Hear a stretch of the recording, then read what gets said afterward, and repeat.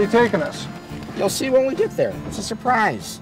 I don't like surprises, you know that. We're going to Red Lobster. Well, you got anything that's not alive? No, life ain't worst best this time of year. I'll tell you, looking for a full-time job is a full-time job. It really is. I liked some of the extreme close-ups they had, and just kind of the pace of the films. And I guess the message in it was that you don't have to have, a whole lot of events to tell a story. It doesn't have to have a climactic event at the end. It doesn't.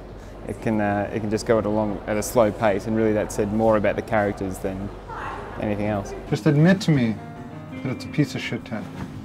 It's a piece of shit tent. If someone is a fan of the television series Girls, then this film would definitely appeal to them, because the character is incredibly similar to what he played in Girls.